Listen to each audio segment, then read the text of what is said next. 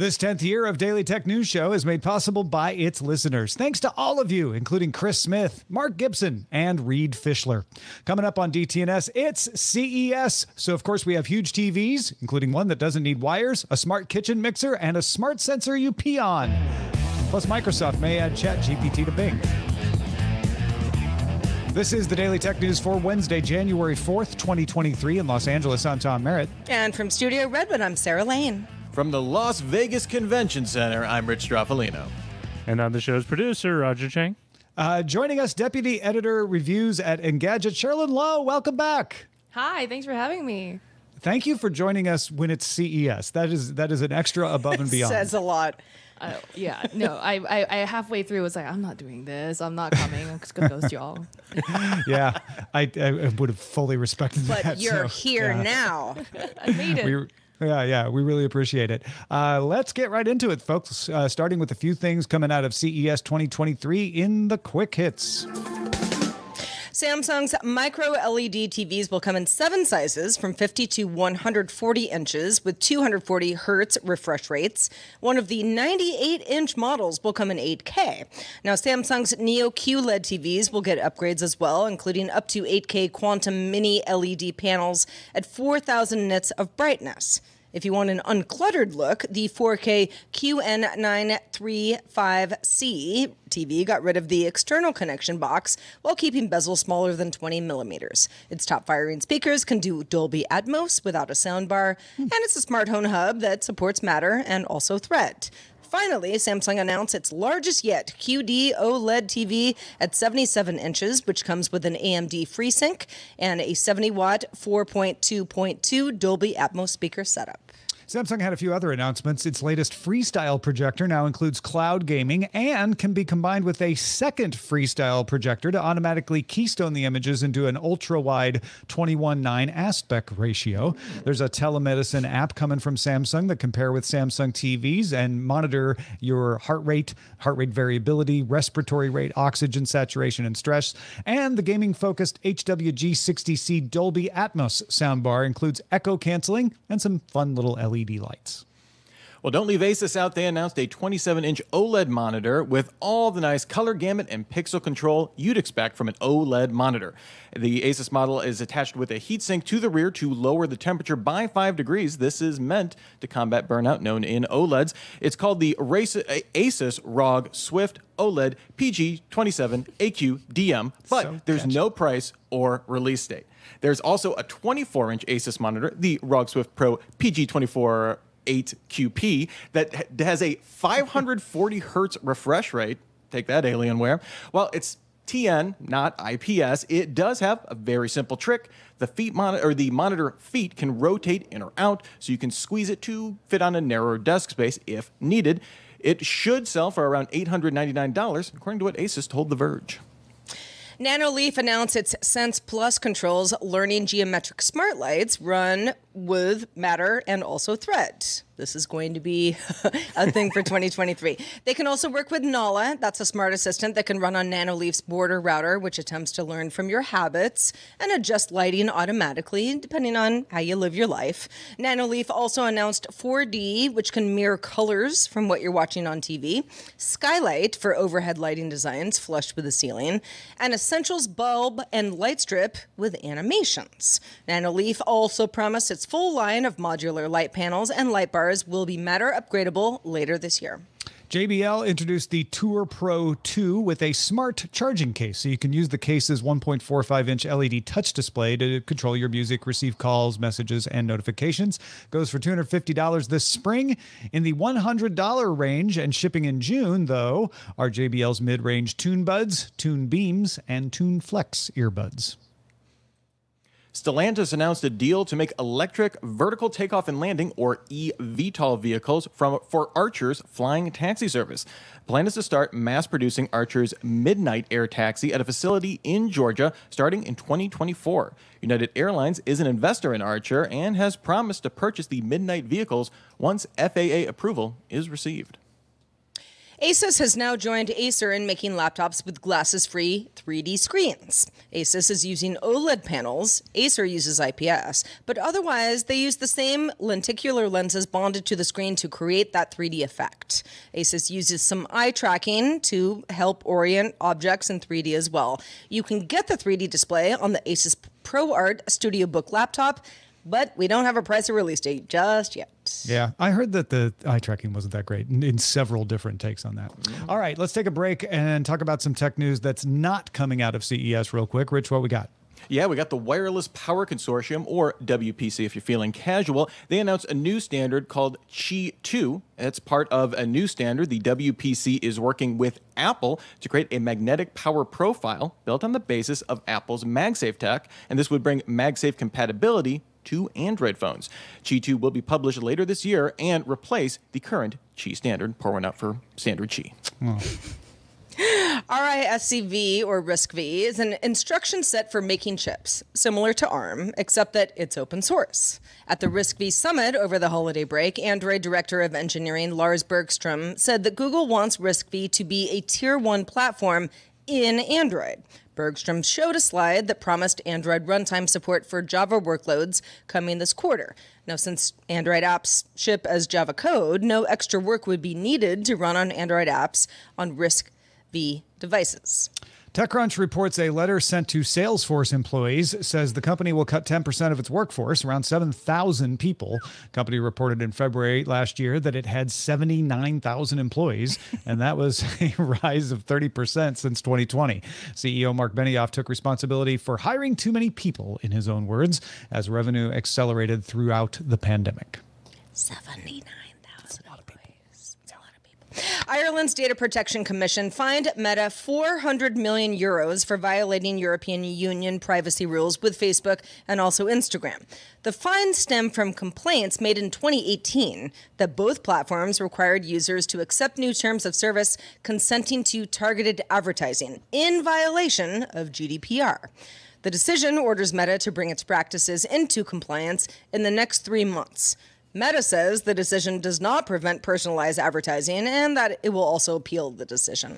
And Coinbase has agreed to pay a $50 million fine after the New York State Department of Financial Services found it was failing to keep up on alerts from its transaction monitoring system. So it was monitoring for fraudulent transactions, but it had a backlog at one point of 100,000 alerts, which means it wasn't reporting them in a timely manner. Coinbase says it has since built an improved compliance tool, one would hope, and will continue to work with the agency for the next year. All right, we're here for CES. LG showed off its usual big CES centerpiece concept. In the past, it included things like that rollable OLED TV that rolled down into the base. This year, it's a 97-inch signature OLED M3. But the news isn't the size, it's the lack of cables. It's LG's first introduction of something it calls Zero Connect. Basically, it gives you a big external box that wirelessly transmits video and audio to the TV from as far away as 30 feet. And it can do up to 4K and 120 hertz. The idea isn't to replace AirPlay or Chromecast so much as to let you put the TV wherever you want without worrying about where you're going to put your Roku or your Apple TV or your Fire TV or your VCR or whatever you're connecting. LG demonstrated it sitting on an easel in the middle of a room. So the TV, because all it needs is the power cord, can kind of be wherever. Sarah, how does this work? Okay, so the box has a small built-in antenna on top of it that rotates to face the TV. Then you use voice commands to manage that, giving you a little bit more flexibility on where you might put it. It includes 3 HDMI ports, USB, Ethernet, and also an OTA antenna input. It also supports Dolby Atmos and G-Sync. The transmission protocol is proprietary, and LG says it uses an algorithm to determine the best transmission path, and that helps reduce errors, interference, and latency. We don't have price or availability because that's what happens at CES, but it is the signature line, so I think we would expect it to be expensive. Yeah. Yeah, the proprietary part here isn't surprising. I mean, it's a competitive advantage. If it makes its way down to eventually, over the course of a couple of years to, more approachable headsets, I feel that's more valuable. But I mean, this is kind of the golden goose, right, Cherlynn, for TVs, right? Just eliminating the cable clutter, right? And having to saw through your wall to run cables to route them out of sight, right? I mean, can I talk about something else I saw that is a similar concept? Yeah, absolutely. Sure, Not yeah, what you LG, got? but a startup called Displace. I'm not sure if we're going to talk about this later in the show, but I really literally just walked out of a meeting with them. Oh, wow. And it's fully wireless in the sense that you don't even have mounting brackets involved. It has its own active loop vacuum technology, which allows it to stick to any wall or any surface. They have it at a demo in their booth. They stuck it to their windows. And it's got no wires because it's got batteries on board to power the device. It doesn't even need a power cable. Whoa. So basically, probably a lot cheaper than the LG thing. Like you said, no pricing or availability, but the Displace TV will cost at least $3,000 for a 55-inch 4K TV. That's completely wireless. Expensive, but It's the expensive. technology's so new. Yeah, but when you compare it to the LG rollable OLED was $100,000. So Yeah. your mileage may vary on that. I love the idea, and I love the fact that you found another company doing this, because it means we'll get it faster and probably cheaper the more companies that are doing this. Because I want an affordable way to just say, oh, let me just put my devices wherever is convenient and not have to have it all crunched up in a corner or whatever. I feel like there's a non-zero chance that we hear that Samsung acquires that company before the end of CES. I actually support this. I will ship this. Would they be Samplace or Dissung? Oh, don't know. This song sounds much better to me for some reason. Does it? Okay. Yeah, let's go with that. Sticking with TVs, many TV makers use the Roku operating system on their TV. So you have the TCL or the Hisense with Roku. Those are often co-branded. So you'll see Roku's name on the box next to the TV maker. However, Roku announced it's going to be shipping TVs under its own brand this year. 11 models are going to be available in sizes ranging from 24 inches to 75 inches. There will be two main lines, the Roku Select and the Roku the Roku Select TV is one of those lines. It's going to ship with the Roku Voice Remote, and Roku Plus is the other line. The Roku Plus TVs that ship with the Voice Remote Pro. The Pro Remote is the one that lets you do hands-free voice commands and has a rechargeable battery. So there's not much difference really between these lines. The 24-inch model will start at $119, so pretty affordable, and the 75-inch model is $999. Those are arriving this spring. Roku also separately announced a reference design for manufacturer partners like TCL and Hisense and the rest for an OLED TV that could run the Roku OS. They didn't announce any partners yet, but that might be coming from somebody at some point as well.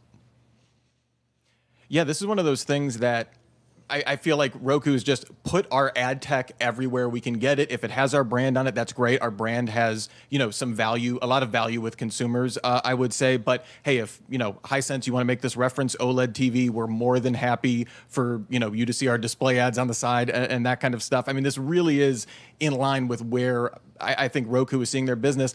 I do think it's surprising that we've waited this long, right, to see Roku branded TVs, given I feel like there's a very positive consumer association, right, Cheryl? I don't know. I think it's hard to make hardware. I think that, especially for a business like Roku, that it's starting to, like you said, put its feelers out into a lot of different industries, making its own content, Roku TV shows and stuff like that. I think that's what the delay was maybe related to. But yeah, I don't know. I feel confused about Roku's strategy in general. It's like you're trying everything. Yeah, they do. Well, I think they just want to see what makes money and then go that direction, which is why you see them doing more ads and see them selling more TVs because they're selling more TVs than set-top boxes. Well, and how many people say, "Oh, I love Roku, a Roku TV"? That makes more sense. It's all built into the same unit. I feel like I'm surprised that Roku didn't do this earlier. And we're now at the point where if you're going to sell a Roku branded TV to somebody who's like, I'm cool with cutting the cord, this is how I watch my things, then I think they're going to sell a lot of TVs. And don't forget, Roku is already doing branded sound bars. They're doing branded surround systems that all tie into their proprietary system, right? You cannot use a lot of their, especially like their surround speakers and stuff like that. You can't use those with other systems. They just kind of all wirelessly work with Roku's tech. So, they've kind of put their brand name on home theater, kind of stuff more directly than just streaming boxes before. Roger, you pointed out that this brings in kind of support that they've had to build out if they're going to be selling their own TVs as opposed to Hisense or TCL or something like that. So definitely a more involved effort for sure. Yeah, having to take on the customer support is a big thing. So that's one of the reasons they probably wanted to wait until they were ready to handle that. The other thing is, my guess is they were seeing of their partners which one had the best manufacturing capability. Because again, just like they rebrand Wise stuff to sell Roku smart home stuff, they're not building these TVs themselves. We don't know who they're getting yet to build these, but somebody's building them, and they're just putting the Roku name on them as they come out of the factory to Roku's designs and specs and all of that. So my guess is they wanted to see which of their partners would give them the best deal, and they finally figured it out. Well, the information sources say that Microsoft is planning to incorporate ChatGPT into the Bing search engine by the end of March. Instead of searching through a list of results, you could ask for what you want and you could get it. But Google has its own ChatGPT-like projects, been reluctant to incorporate them into search for fear of reputational risk. We've talked about this on the show before. Chat algorithms are impressive, but they can be unreliable as well. In fact, OpenAI CEO Sam Altman has said in the past, it's a mistake to be relying on ChatGPT for anything important right now. However, back on December 22nd, remember December 22nd, way back in the day, the New York Times reported that Google issued a code red over the rise of ChatGPT. There's no information on how Microsoft might be incorporating ChatGPT into Bing, rather than just say that they're interested in doing so, or what limitations or safeguards it might use. This is a big deal. Now, Microsoft has not confirmed this. This is just information sources. But they're good sources. If Bing does put ChatGPT front and center, even in a beta, it's going to get a lot of eyes on Bing that would not be on Bing otherwise. This is shocking to me because Microsoft already kind of a little bit on the conservative side, I would say. I know Bing is not their cash cow, so it's like if they lose customers on Bing, it's not the end of the world for them. But they're also the same company that made the Tay chatbot. About that, yeah. Right? I mean, this to me speaks of the confidence that they must, if this is true, that ChatGPT, if they implement it, will not immediately lead to that situation because they know that has to be the narrative that's going to be when they initially roll that out, right? I think they have to be so careful. I think they've been burned before. I think they're looking at this very carefully if they are. I don't know if we ever see a release of this. I also think, I can't remember where I heard this, but they were apparently looking at inserting AI, not necessarily just ChatGPT, into some of their other apps, maybe like a Paint type of situation. Oh, yeah. And it was a PowerPoint also, kind of app, yeah. Also Office apps, right? So they are looking at using AI to their advantage to sort of maybe differentiate them or help them compete with Google. I see Google as like a big leader in AI. I think that Google has the data and the algorithms and the processing power to do all of that stuff. So maybe that's where Microsoft feels like it's falling short, and if short, and if ChatGPT is getting so much attention, right? They're like jumping on the hype train. Don't forget, Microsoft tried to buy TikTok. They tried to buy a TikTok. They want to be young. Yeah. This is true. Yeah, I mean, they're trying to change the narrative on them for sure. Yeah. And yeah, I mean, this would, theoretically, they came out with this, and Google is still trying to figure out how they're going to implement that again because that is their cash cow, and they have to be super slow on that kind of stuff. That this could be, a way to be a springboard, get some more eyes on Bing that otherwise might not be there. Yeah, don't forget, too, that Microsoft partnered with OpenAI several years back to be the paying customer. OpenAI puts a lot of its stuff out in the public, but Microsoft gets it first. So the ChatGPT we see right now is not the one that Microsoft has access to. Microsoft has access to one that's a couple of versions down the road from that. Maybe it's good enough, Well, and that's the question, right? Is like, okay, well, let's say I'm using Bing and I'm using it for search the way that I use search engines for search all the time. But there's some version of ChatGPT that's like the better version. Yeah. Only applied to Bing. And how quickly do I get used to that and say, well, this is the only way I can search now? Yeah. Or it quickly offends everyone. Or say like this is a bunch of BS. Yeah. It could go either way or some other way. Folks, we love to get ideas from you about what to talk about on the show. A lot of the stuff in this show, it made it in because the tiebreaker was the subreddit. If you are on the subreddit submitting stories and voting on them, we appreciate it. And if you're not, go jump in. You can let us know what you like to hear on the show at dailytechnewsshow.reddit.com. All right. The best part of CES is not only the gadgets that we all want, but the weird and sometimes odd products that are also announced at the show. So let's talk about some of the ones that have caught our eye. Yeah, this one's not terribly weird. HP showed off 2 new models of its Dragonfly laptop line, usually thought of as enterprise laptops, but these are meant for people who don't want to wade through all the specs. The 14-inch Dragonfly Pro, which runs Windows, and the Dragonfly Pro Chromebook. The Dragonfly Pro runs on an AMD Ryzen 7 CPU, has a haptic trackpad, fingerprint scanner, 4 little hotkeys off to one side. That 3 of them are pre-programmed for tech support, control center, and camera, one that you can program. And then the Dragonfly Chromebook, which runs on a 12th gen Intel Core i5 with an RGB keyboard that you can light up with some customizable colors. Both of these coming in spring. Now, these are not as stylish as the Dragonfly laptops usually are. Cherlynn wrote this up for Engadget. You said the Elite Dragonflies are Hermes to these new Dragonflies Michael Kors. I might have said Chanel to Loewe, but I totally get what you mean. Yeah. Who do you think these really are for? I feel, I don't know. Honestly, I don't know. HP has an imaginary cachet of people in its head where they're like, people are overwhelmed with specs, sure.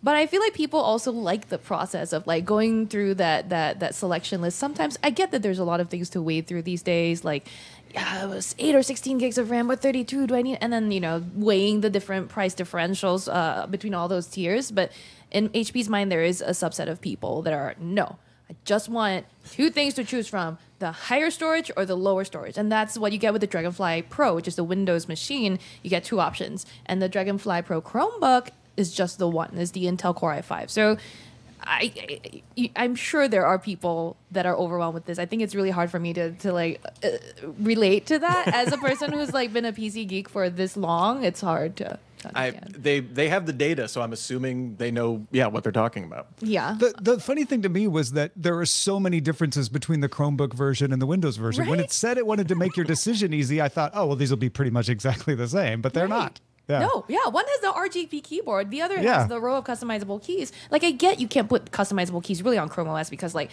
different mapping of the shortcuts, everything is trickier. But then give me RGB on the Windows one. I like the RGB a lot. Yeah, RGB, or the let it fingerprint be. scanner. Why couldn't you could Yeah. do a fingerprint scanner in Android? Why couldn't you do? could. Yeah. And then the Android one has Material U theming too, right? Like the Oh, Chrome right, OS. yeah. So they worked with Google on bringing some of that personalization into the Chromebook, and that's part of what makes it colorful too. But yeah, I think you could find a way to do that in Microsoft and in Windows. Yeah, I feel like Windows you can do stuff with.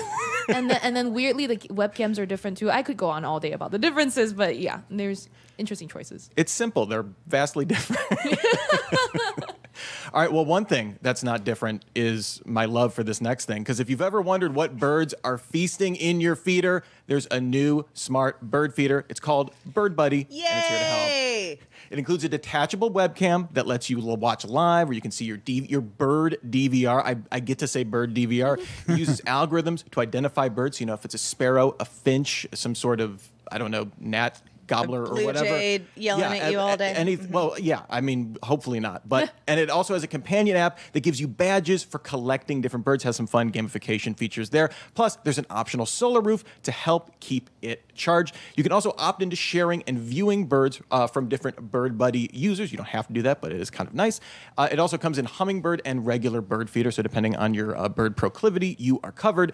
No word on pricing or availability. But as you can tell, I'm a little psyched for this. Yeah, and this isn't the only model that does this. This is just the one you saw at CES. But it does sound fun if you're into birds, for sure. It's weird with this kind of this was basically like a Ring doorbell, like surveillance tech, but brings me delight for birds. So that makes me happy.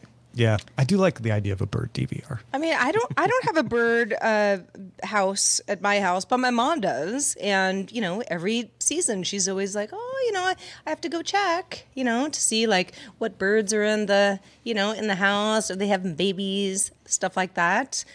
I think this would be the next natural step of anybody who's kind of excited about that, to just be able to check on them from the comfort of your warm house. Well, Nikki Ackermans, our science correspondent, is testing an audio version of this. So I wonder if they could just combine those together. Yeah, get with Merlin. Yeah. Japan's Driver X won a CES Innovation Award for its contact glove. The glove combines hand tracking and haptics to give a user more feel in VR. So you're able to grasp things and feel the textures of them.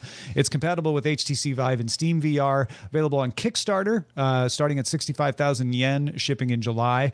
If you're a VTuber and you want a whole body solution, Panasonic would like you to check out Shiftal's Haritora X, a wireless full body tracking system for Steam VR that offers controllable torso and legs in VR. Works with 4 bands, so one around the chest, one around the hips, knees, and ankles. Kind of similar to Sony's Mokopi system. It'll run for $350, but no ship date yet. And Shiftal has also got a Flip VR hand controller. This is a very VTuber problem. It straps to your palm so that you can flip out your hand controller temporarily and take a drink without having to put the controller down and breaking the illusion. Yeah, this is definitely, it seemed like a trend of kind of extending like VR, AR kind of interface. I also saw B Haptics had their TacSuit X40, which is like this big vest and has gloves. Actually looked a little slimmer in some ways, like a little bit more put together. But yeah, definitely a trend I've seen here at CES for sure. All right, y'all. We've been waiting. Star of the show. The time is now. Why Things showed off what it's calling the U-Scan, which is a analyzer for urine, human urine, that you can mount on your toilet.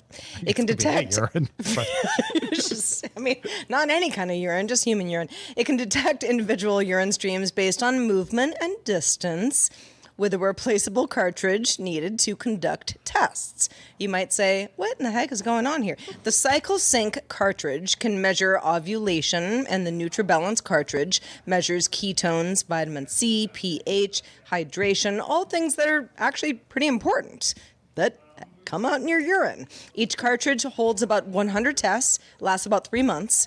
Microfluidics pull in urine from the device into the cartridge and then send results by Wi-Fi to an app. So it's, it's pretty plug and play. Users in Europe can buy the U-Scan for 499 euros, and that starts in Q2 with one of each cartridge included. Why Things is still waiting for US FDA approval, however. So, Cherlynn and Rich, you saw this sort of in action. Tom was like, I want you to tell me about it, but not. If I don't want to see video of it. Yeah. We're getting ready to actually test this. Oh, good. Are you? Yeah. Good. Good. I just can see the future where this goes very, very dark. It's I'm from Singapore, and I can see the government wanting to install this in every home and being like, well, urine test you every day, because they're very like what's the word for like a paternal kind of a government where they're like your mom. Yeah, paternal. That's exactly the word. Yeah. Mm-hmm. Yeah, and they're like, okay, well, are you eating enough vegetables? But worse than that, like Singapore is a very strict drug legal system against drugs, and recently said that if Singaporean citizens even like consume or partake in cannabis abroad, that's still considered breaking the law.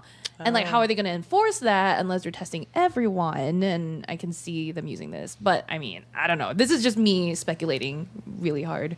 I did my coworker Daniel Cooper, who saw this for us at Unveil yesterday, had a good point of like there's a lot of privacy issues related to a device like this, especially when they want to bring it over to the US. So it's not just waiting on FDA. I think they have a lot of Withings has a lot of things they need to figure out before this product will be even seen stateside. Yeah, on just the tech angle, it was kind of impressive. Our producer Amos was asking if it kind of fit into their broader ecosystem of stuff, and like that is the more interesting thing. Like if you are really into this quantified self and you really do want this information in a, you want to bring that into yourself. Yeah. I do think it's important that they are like kind of integrating that for all of their different smart scales and wearables that they have out there as well, and kind of, kind of creating just a broader ecosystem for themselves too. Yeah, I'm all for this until you tell me it's not on device. When it went into the cloud, suddenly I got real like, not for me yet. Yeah, like I love the use of microfluidics. I love the ability to just have it there, and the fact that they can actually tell whose stream it is and sort that. I think if it works is crazy impressive, and I could see how an algorithm could be trained to recognize that stuff. But yeah, I don't want this going into anybody's cloud, them or anybody else.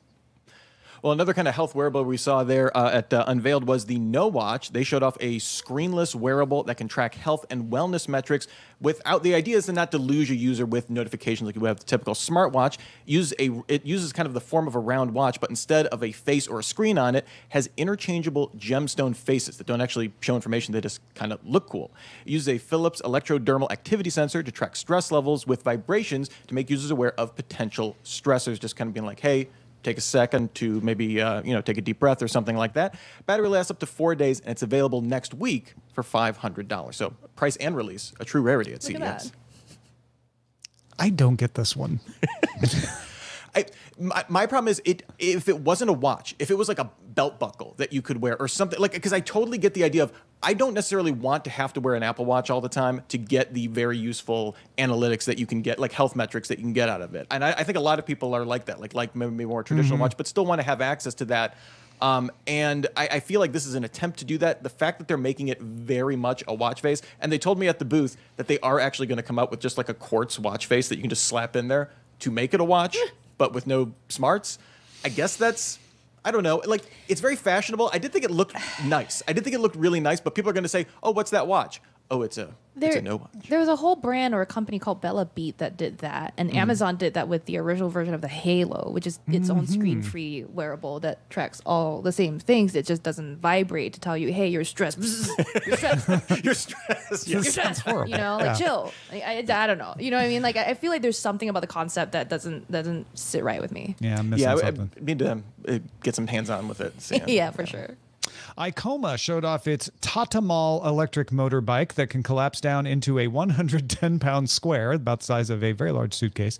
Can get up to 25 miles per hour on its 600-watt motor and go 18 miles on a charge. Also includes USB and AC outlets, so it can act as a charging device as well when it's not in bike mode. Costs $4,000. Oh, man. I know. I wanted it until that. Rich, you said that their demonstration made this look more like an e-commerce or a thing for companies to have rather than a personal scooter. Yeah, all of their branding on it. I didn't see this on a lot of the coverage on it because everyone's saying like, the range isn't great. It's not very comfortable. Digital signage is what this is really all about. They had demos where they just had a big LCD on the side of it, so you can put either a third-party ad or your own business on there. And then when you fold it up, the display is still fully available. So, you'd be able to get that. So that I feel like is the missing piece. And I feel like in a lot of, urban markets where there's a lot of that advertising already, that could definitely be potentially a compelling e-bike or e-scooter or whatever. Yeah. Like the delivery, like, I don't know. I could see a food cart person do this as their delivery aspect, and people could charge their phones on it while they're waiting for the food, unless there's a little delivery out. I don't know. Once you said that, my mind started going elsewhere. I'm like, okay, maybe this one does make more sense than I thought. Well, keeping with the theme of fun things at CES, Japan's Aroma showed off a product that adds smells to videos. So you wear the aroma player around your neck, you program it to emit scents at particular times in the video, and then you smell those things. Scents are created from a replaceable cartridge, including things like grapefruit, campfire, bread, and burning rubber. For car videos. Come on. Sure, I guess. They carry about a foot away from the wearer. So if you're saying, is this going to impact me? Well, if you're a foot away from the wearer, maybe. The aroma player can sync with phones, PCs, or VR headsets using Bluetooth. Battery life is around 2 days with normal use. We don't have price or availability, but we do have potential smells. They have been trying to make us smell the web since the .com boom. I mean, it's just, nobody wants to smell the web. Smell isn't going to happen. Stop trying to make smell happen. No, I want to make everyone smell durians. Oh, God. It'll be Well, great. and once we do, we say, no more smell. It's an advertisement for that food cart that I was mentioning. Yeah, there you go. All right, well, next up here is GE's Profile Kitchen Mixer. It won a CES Innovation Award. The Profile's mixing bowl acts as a scale, auto-sense detects changes in texture and viscosity, and adjusts speed according to what recipe you're following. You can control it through your voice through Amazon or Google. The GE Profile Smart Mixer is available for $999, now making the KitchenAid mixer not seem so expensive. Yeah. It is a little pricey, but mixers are pretty pricey. And I like these features. I didn't think I would when I started reading about this, but I'm like, oh, a scale that can automatically tear so that as you're adding things, you don't have to do math in your head. It'd be like, oh no, we knew you had 2 ounces in there and you added 3 ounces of that. I don't know. This is sort of compelling, especially if the price would come down a little bit. And now you add in like a Tovala like baking service where all of a sudden you're like, I want to make chocolate chip cookies tonight. Boom, all the ingredients are here. You just pour them into your smart mixer. You scan the QR code. Boom, boom, boom. Thermomix makes something like this. That's also like a scale into it, but they're more of like a blender as opposed to a stand mixer. So I think we're seeing kitchen gadgets get smarter and smarter. Really. Yeah, and not just we put Wi-Fi in it, but actually useful smarts. Yeah. MUI Labs showed off their 2nd generation MUI board. It's screenless wood smart home interface that uses LEDs to show information. When not in use, it looks just like a piece of wood. The 2nd gen adds Matter support, as do all things at CES these days. Pre-orders open in June on Kickstarter for $599, shipping in November. Did you see this, Rich? Yeah, it totally caught my eye. It looks like, I don't know, like the IKEA design of a smart home hub. And I was expecting when I touched it, like, oh, it's going to be laminate. It's like a plastic veneer. It is a piece of wood. It is a very different tactile experience, and it has pixel art, and I'm a sucker for that, and they knew it. They knew it. Put LEDs I mean, are you wood. a sucker for $600? I am not. That's not IKEA pricing either. That's more like Muji. Yeah. Definitely. If this thing was entirely white and had like a humidifier attached to it, that's exactly what it Came with a cool notebook. Yeah. Well, everybody knows, at least if you go to CES regularly, that L'Oreal is a regular. Back with 2 examples of beauty tech. Hapta is a motorized lipstick applicator for people with limited hands and arm mobility, using tech from Alphabet's Verily to guide the controls.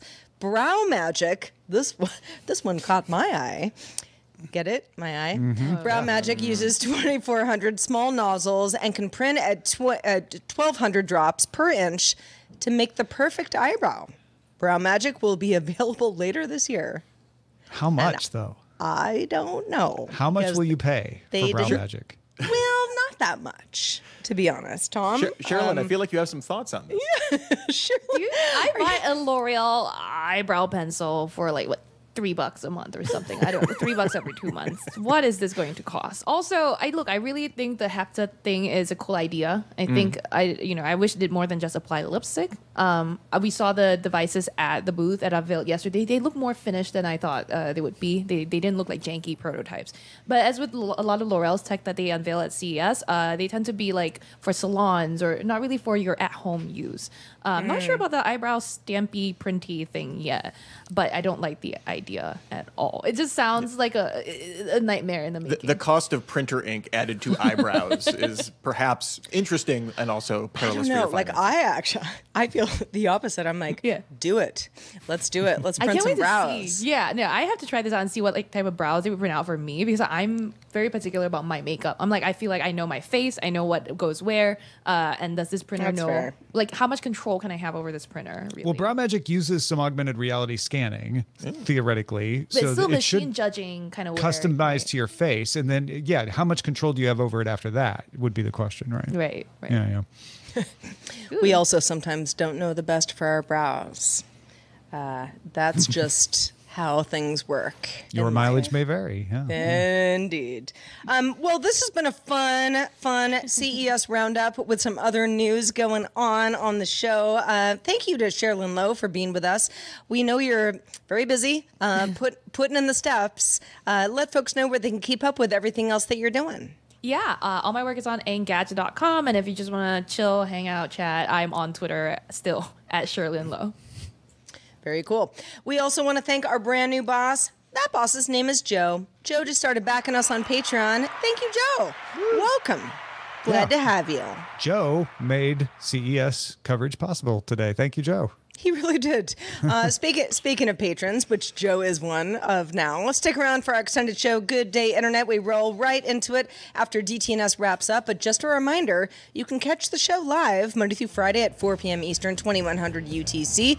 Find out more at dailytechnewsshow.com/live. And we'll be back doing it all again tomorrow with a lot more CES coverage. Talk to you then.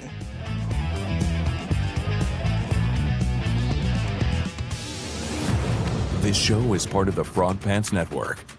Get more at frogpants.com. Diamond Club hopes you have enjoyed this program.